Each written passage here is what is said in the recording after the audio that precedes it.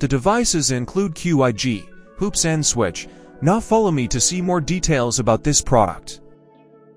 As you can see, this device carries with IP65 waterproof enclosure. It helps you to prevent your switch from being damaged by rain, water, or dust. Here is the dispatch hole and indicators of ports and power. Here is the back panel, which are fixed to install on the monitoring pole, and device information label. Now let's look at the port information. The first port is the AC in. It has 4 GB doors. Next is the Gigabit Ethernet port for uplink.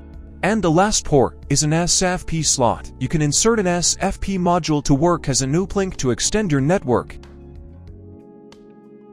This is topology of WIPS 306GFO. We will power on and connect devices according to this topology. You can see all devices are powered up and no video shows on LCD. Next, I will do all equipment cabling connections. First, I will connect the NBR LAN port to the outdoor PoE SWITCH uplink port.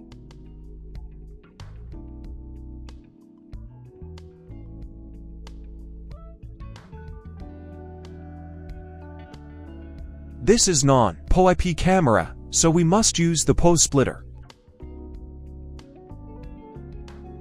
I connect the non-PoE IP camera to port 4.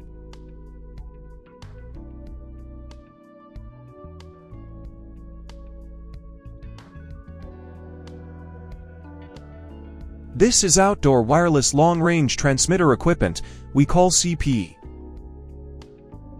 I connect the CPE to port 3.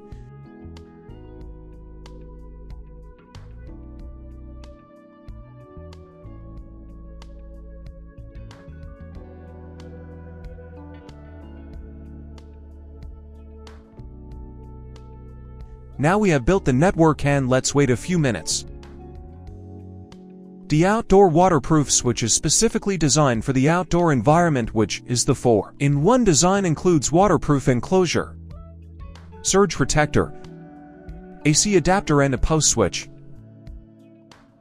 Now we successfully built the network connection and the video has been displayed on the LCD screen. This is outdoor waterproof phone management PoE switch, which is plug and play in a CCTV project. No configuration is required. Only need a short patch cord to connect the PoE terminals. This is an outdoor square monitoring solution. Outdoor switches can be interconnected through fiber optical interfaces, which can extend the transmission distance far enough to meet most needs of monitoring sites relatively far away.